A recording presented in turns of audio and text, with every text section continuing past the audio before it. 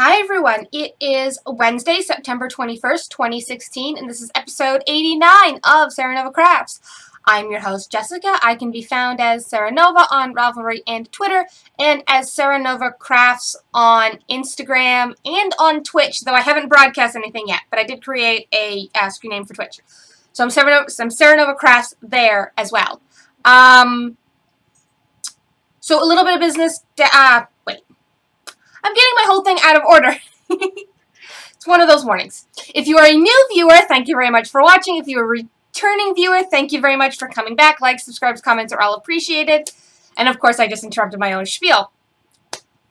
Whatever. A little bit of business before I get down to talking about whips, because I have no foes. No VKN tomorrow night unless someone else wants to host for me. It is Kevin and I's 5th anniversary, and so I am not going to be online. We're gonna sit home and watch movies or something. We don't necessarily feel the need to go out, but I am going to spend the night focused on him because it is our anniversary. So I am not going to be online really at all tomorrow night. So if somebody wants to host a VKN for me, they are welcome to do it. But I will not be hosting tomorrow night. Just FYI, getting that out there. So, moving on to actual knitting crafting stuff, and I'll chatter about other stuff at the end, because I realize I've been doing it backwards. I've been chattering about stuff first, and then showing the knitting later, and I'm like, I realize people might just want to see my knitting, and they don't necessarily want to know everything else that's going on and have to skip to the knitting. So I'm going to do the knitting first, and then I'll chat about everything else afterwards. So, whips. So, what there is, oh, right, okay, sorry. Something popped up on my computer. Yay, closing notification windows. So, I have been working on my stonecutter as the ball rolls away from me.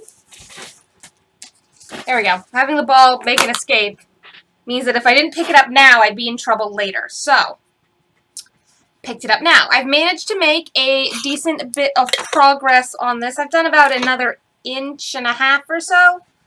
Yeah, holding up the back. Here we go.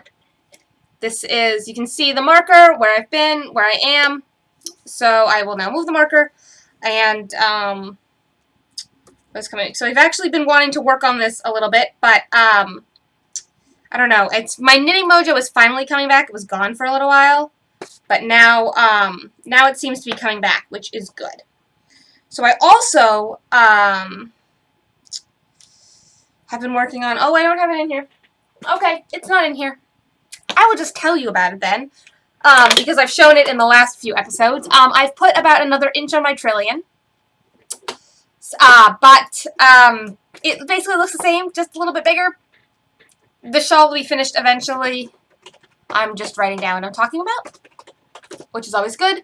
Then I also have, didn't crochet at all this week. I just realized that I have not touched the blanket, which is sitting right there, right? But I haven't touched it. So, no progress on the blanket.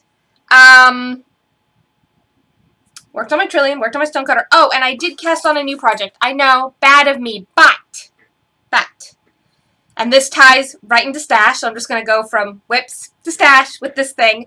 I got asked to make a couple of samples for Springtide Farm. Now, if you've been watching me for a while, you will have heard about them from last year when I made, this time, when I made some samples for them as well. I made a couple of scarves for them. They are a cashmere farm in Bremen, Maine. So that's their logo, Springtide Farm. Springtide Farm, they're in Bremen, Maine. It's springtidefarm.com. And this is some of their 3-ply fingering weight that they sent me to make 2 hats out of. So I have this plum, they're calling it heather tweed, but it's really a purpley color, though it's not showing up on camera as purple. Oh, if you look down here, this is close. That's wrong, this is close. And then this tawny, this was actually called tawny. And these are 1 ounce skeins, 132 yards each at $40 a skein, because it's 100% pure cashmere. It's a lot. So I have 2 of each that I got 2 of these and 2 of these. However, this one has already been balled up because I started one hat. I've done like 3 rows on it, but I have started it, for Rhinebeck.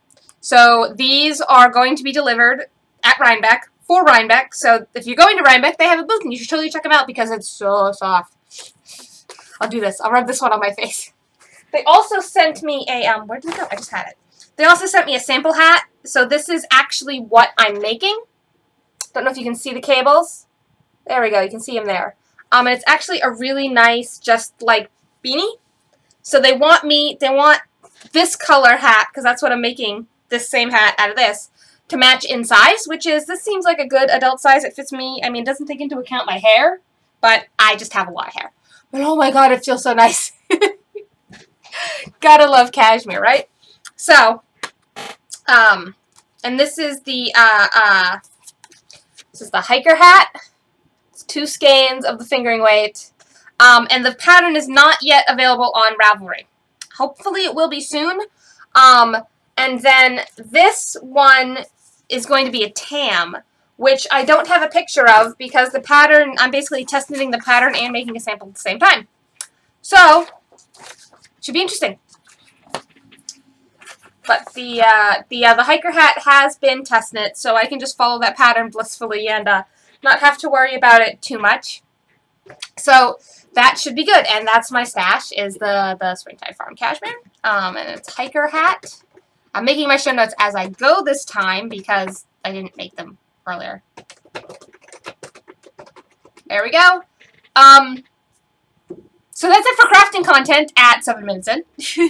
Now I'm just going to ramble about the previous week for a bit. So, I co-hosted on Saturday the After Hours Knitting Group podcast. That was fun with Tanya and Jen.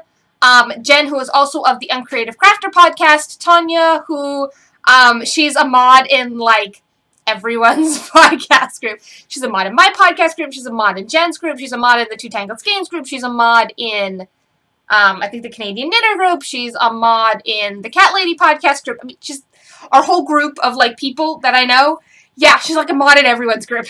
We finally convinced her to start podcasting. So she is, like, the primary co-host of the After Hours Knitting group, and the rest of us kind of switch out. I won't be co-hosting again this weekend because I'm going to be at King Richard's Fair.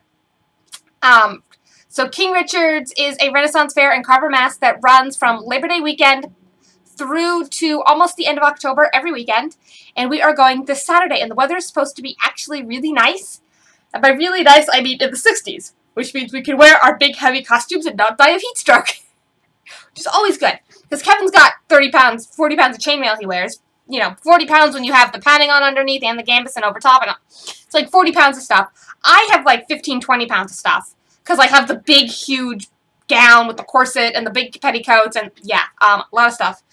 And then, yeah, it's just, so it's nice that it's going to be cooler so that we don't sweat ridiculously and lose 10 pounds worth of weight in the day. So that's always fun. That's where I'm going to be this Saturday, so I can't co-host again. But I will probably co-host in the future, so keep an eye out for that. Also, in a week and a half, as in October 1st, I will be at Vermont Sheep and Wool. That is the Saturday. Vermont Sheep and Wool is both Saturday and Sunday of that weekend, so it's October 1st and 2nd. But I will be there on the 1st, which is the Saturday. I'm just going up for the day. There is no official podcaster meetup, but if you go and you see me, feel free to come over and say hi. I will happily chat with you, happily talk. You know, we're cool, right? Just come say hi.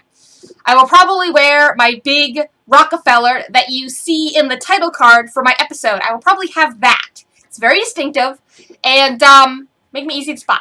So, let's see. Other news. I might have to change the day I podcast on, or something. I don't know. Because I got a job.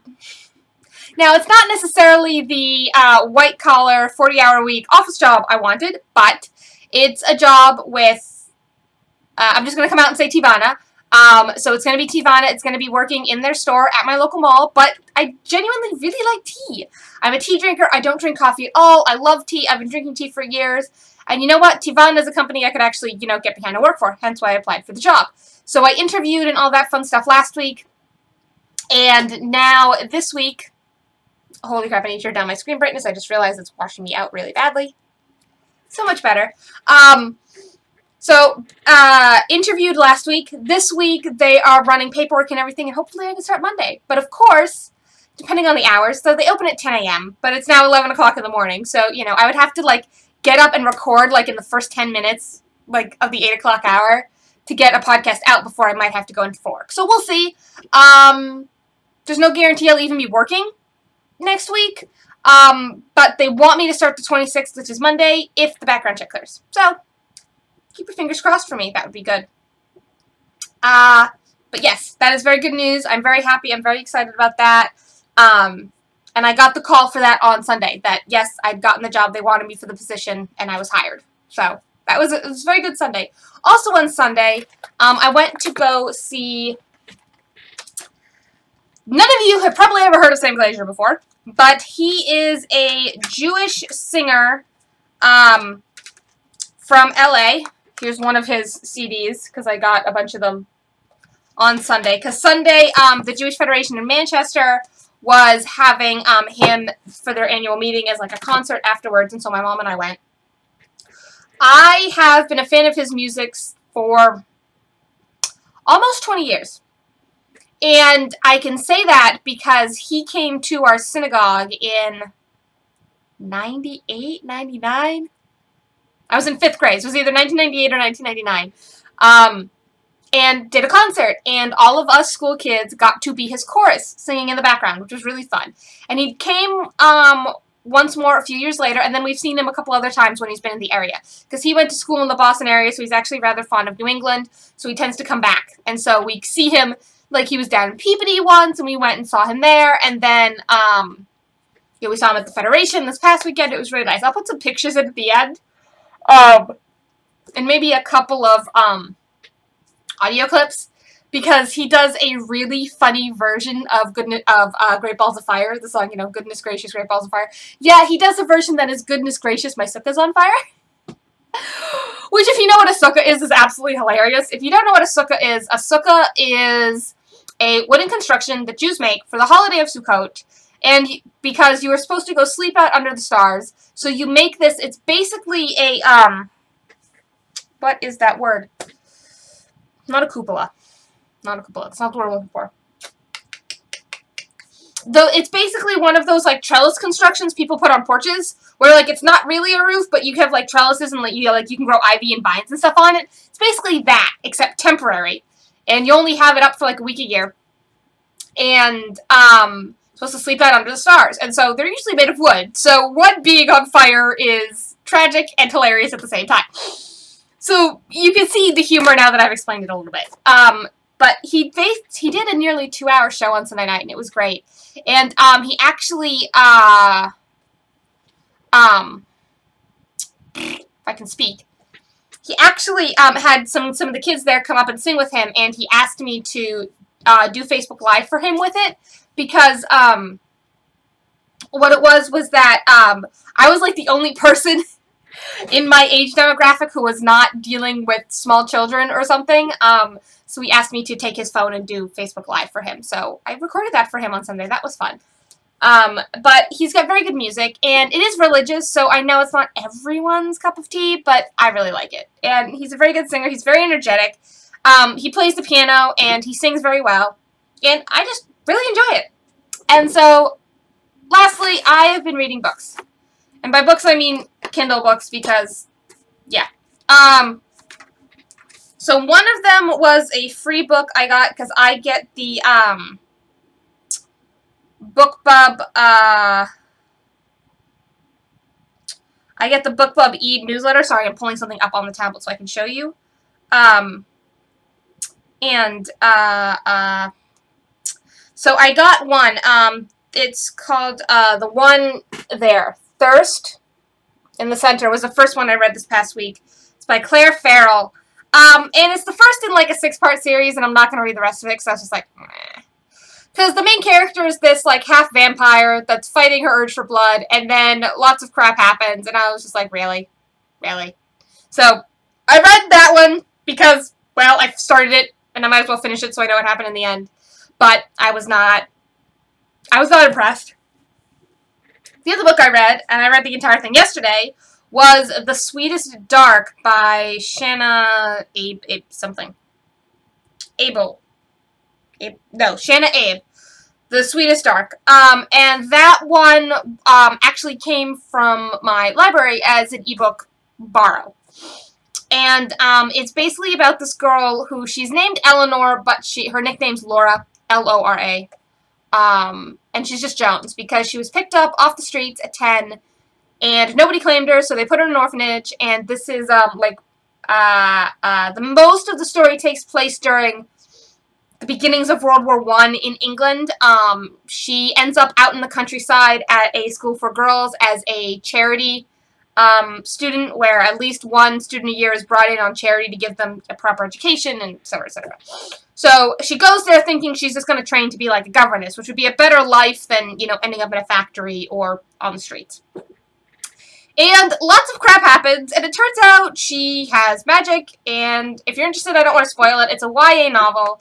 There is a bit of a love triangle, and I was kind of disappointed in the end, but I'm going to read the second book anyways, because I want to know what happens, because none of the questions were answered by the end of well, there was like one question that got answered by the end of this book, but most of it was just like, nope, no idea what's going on. So, should be interesting to read the second one. It's The Sweetest Dark. Like, it's kind of a paranormal romance, kind of a fantasy book. The romance isn't the main plot. The main plot is Laura figuring out what she actually is.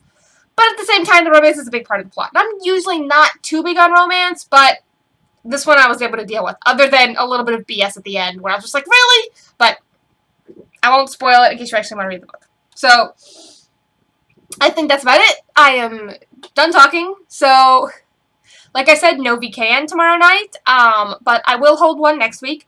So, I hope you all have a good night. And good day, good week, good whatever. And I will see you next week. Bye!